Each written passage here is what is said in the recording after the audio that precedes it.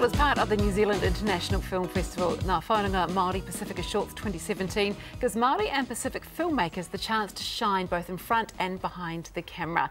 To tell us more about these exciting films, please welcome to the cafe Leo Koziol and Craig Fussy. Yeah. Thank you. Lovely to have you here. Firstly, congratulations on putting this together. Really brilliant. Leo, how did you choose the films? How did you find out what you wanted to be included? Well, I'm actually part of the Wairoa Māori Film Festival, which occurs on the East Coast every year in Queen's Birthday weekend. And so the people in the little town of Wairoa get a sneak preview of some of these films, and a small selection of them went on to be part of the Ngā Whanaunga program. And I also want to kind of mention too, so Ngā Whanaunga means connectedness between people. So for Māori, it's about your whakapapa, it's about your connectedness as whānau, but also across the Pacific, you know, the whakapapa goes there in the bloodlines across the Pacific as well. So we're all related, we all travelled on the great wakas that you saw in the movie Moana. And so it's just a great time for film and a great selection of films in Ngā Whanaunga this year. Yeah, and it ticks so many boxes, I guess, too, doesn't it? Because not only are you, embracing the talent, but you're also telling some incredibly powerful stories, which is, I think, brilliant. Craig, what about you? How did you choose what was to go into this? More so based around how everything comes together. There are so many submissions that come through, and it comes down to a process where we have to make sure that the Maori and the Pacifica is balanced, right, and at the same time that the stories have, I suppose, credibility in terms of what they're trying to say, and how it all comes together. It's a very interesting process. Me and Leo talk a lot about what shouldn't go in, but I think at the end of the day we came up with quite a stunning show. So how long does it take between the two of you to come up with this? Ages, lots of phone calls. Oh, usually at least a couple of nights of watching them. Oh, that doesn't sound too painful, yeah. And then a few debates after the fact, around them, and like, but I mean, gee, it was a tough choice this year actually, because there's some great stories there, really coming from the heart and soul of our Māori and our Pacifica filmmakers here in Aotearoa. There's a couple from overseas as well. There's one from Tonga.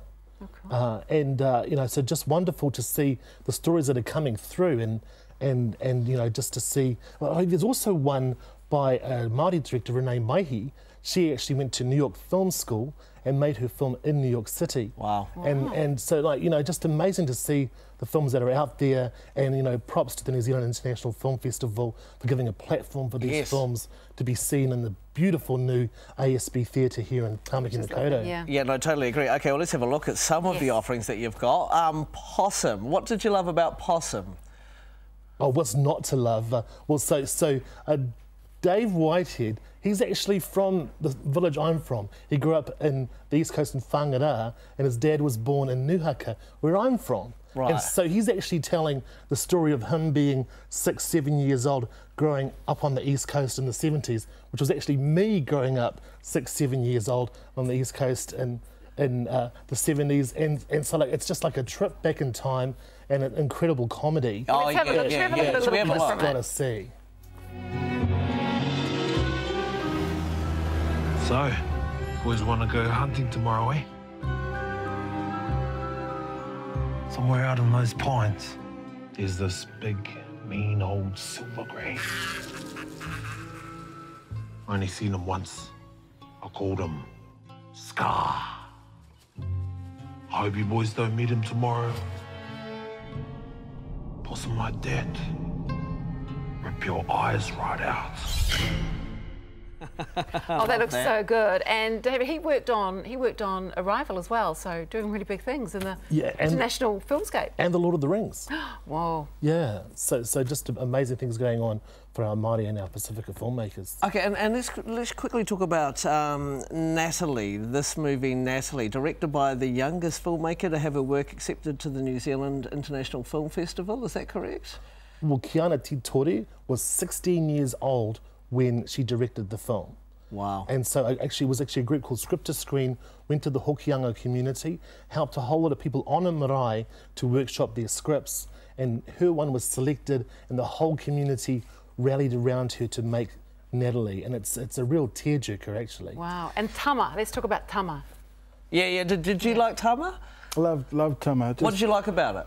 the aspect of having the, I suppose, that difference in culture, as well as transcending that hearing impaired factor as well. So getting that from the director and also on screen made it a powerful story. Right, so the director was deaf, and it's a story about a young Māori man who is deaf. In fact, should we have a quick look?